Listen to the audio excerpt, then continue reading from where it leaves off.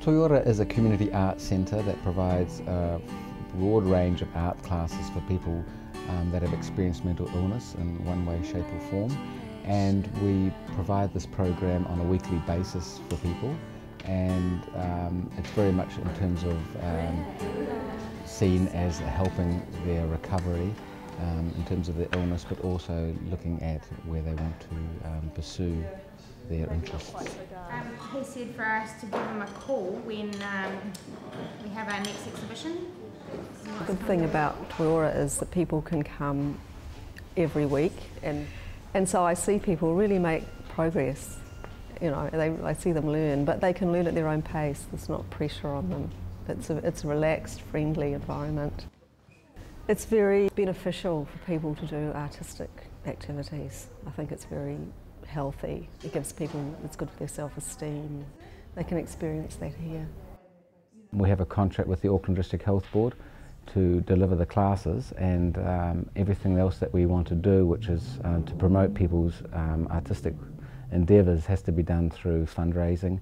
So we do a lot of applications to the usual philanthropic avenues, and that facilitates exhibitions and events, publications of written work, all those sorts of things. And particularly in the last year with the relocation of Toi Ora to its new site. Because it hasn't been a long way to move, it's not been such a major stressor, you know, because people have known that we're going to be moving for quite a while. Where often in mental health, people just shut something down and put a sign on the door and say, well, that's it, the money's stopped, sort of style. One of the interesting courses that have just developed over the last few years is the performing arts class. Most of those people have never been and never experienced acting or been in that sort of environment before. Yes, hit me maybe one more time. Erwin approached me last year to ask if the class would do a performance piece based on for the Hearing Voices general meeting. And that sounded pretty interesting, and it wanted it to be themed around hearing voices, so the class all got together and we sat down and wrote a little piece and rehearsed it and then went and performed it. And they actually went on to perform it a couple more times. So it's just really satisfying. It's satisfying watching them grow and watching them have fun and seeing how enthusiastic they are, you know. There's a couple of people here in my class that were so shy they wouldn't get up and do anything, you know.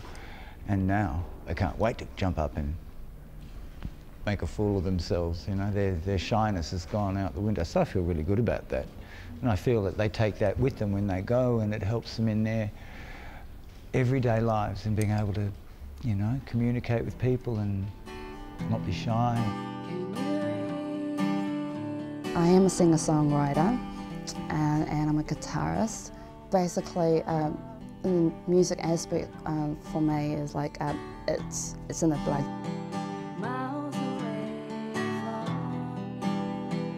Lately, I've been writing songs that deals with a lot of love ballads and stuff, and that's basically what I've turned out. Before, I used to do like hardcore, inappropriate stuff. Like I was like in my dark days back then, so I'm so over it now.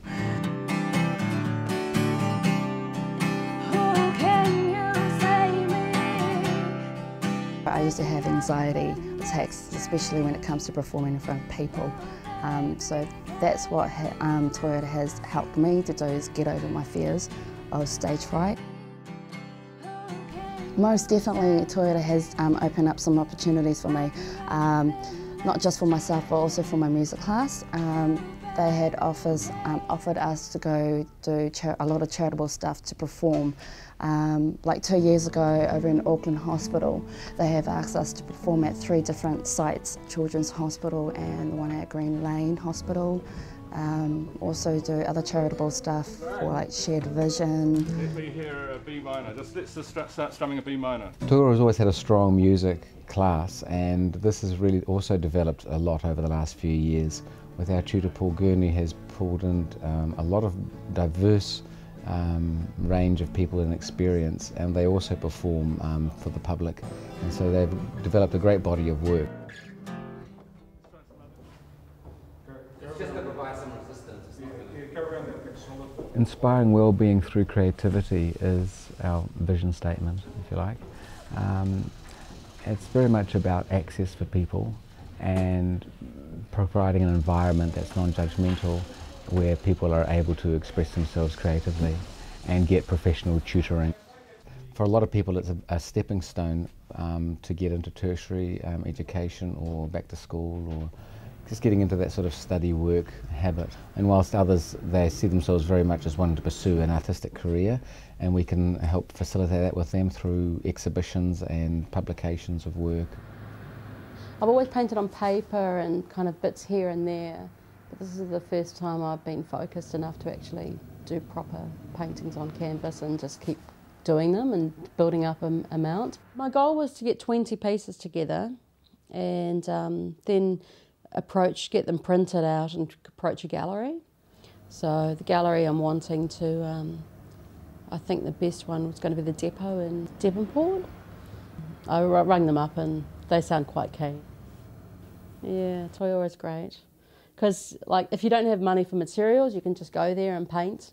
And you know, you don't have to be a frustrated artist. You can just go there and every day and just paint and have, you know, if you haven't got money, you can still go there and it's just relaxed and there's no pressure.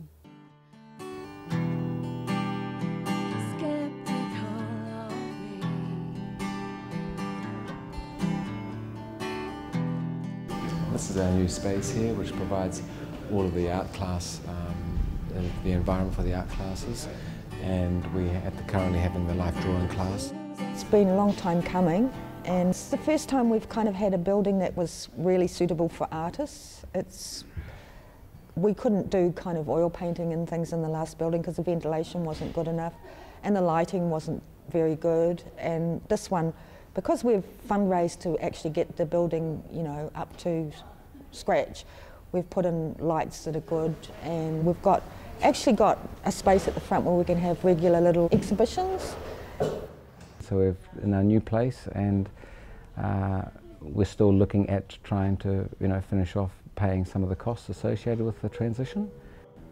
We're looking at the moment, our appeal is looking at trying for $30,000 to $40,000 to cover not only some of the building costs still needing to be paid, but also just bringing in some more infrastructure into what we're doing.